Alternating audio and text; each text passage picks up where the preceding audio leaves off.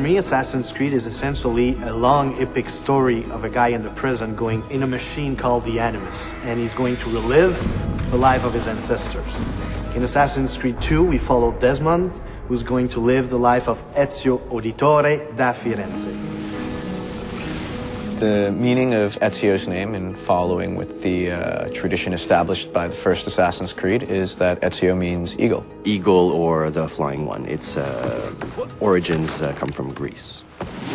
He's a young noble from Florence at the beginning of the game. He's studying to follow in his father's footsteps. His father, as far as we know, is a banker. As a rich boy in Florence, he doesn't really see the hardships of the peasants and other poor people. And it doesn't really affect him either. He's more of a carefree guy. He does what he has to do. He's got lots of money. He's got lots of friends. And in regards to the women, he's very charming. He always says the right thing, to surprise them, to stand out of the crowd. And that's why they have a really hard time resisting to his charms.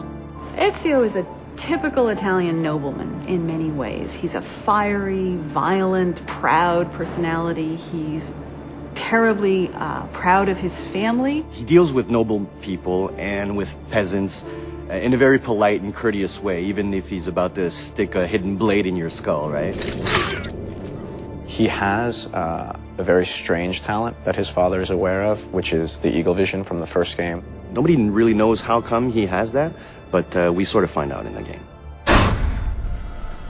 At one point, something tragic happens to himself and his family. What happens is that the same people that Ezio considered to be dear family friends actually turn on him. People that are very close to him are taken from him, and becoming an assassin and acquiring those skills will give him the abilities necessary to exact revenge. When you're used to just living free and living without a worry in the world, and all of a sudden the entire Florentine army is looking for you, and you have to protect your mother, you have to protect your sister, and you have to defend yourself, changes everything in his life.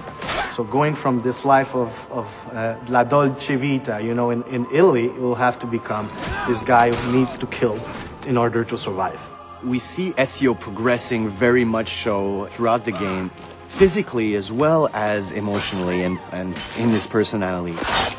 As a player, you will go just like the main character, in the same, you will be at first just like you and I, and then will become this badass main character. Before he just wants vengeance, but later on he wants justice.